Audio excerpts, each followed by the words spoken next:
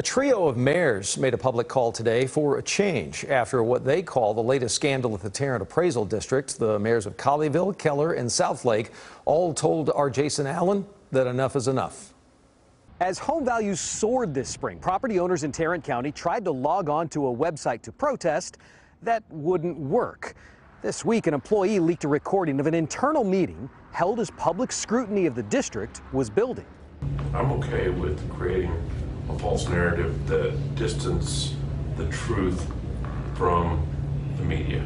That latest reveal drew a strong, unified rebuke Thursday from the mayors of Colleyville, Keller, and Southlake. I think they thought it was fun to play games with people's taxes, and to me, that's not a game.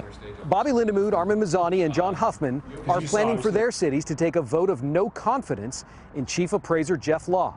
It was just 2 weeks ago Law received a vote of support from his district board. But the latest reveal is evidence to the mayors the problems at the district are not repaired. People in our cities are getting taxed out of their homes, and it's not right when we see the other side of that equation, the appraisal district, run in such an incompetent manner.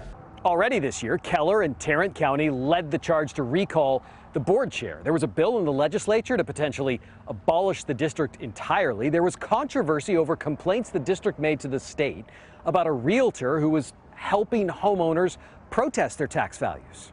The mayors called on cities, school boards, and other taxing entities to join their call for a change at the top. In response today, the TAD board chair said in part, "We hear you and take this public statement very seriously."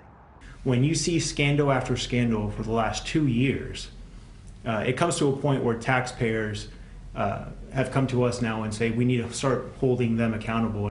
In Fort Worth, Jason Allen, CBS News, Texas.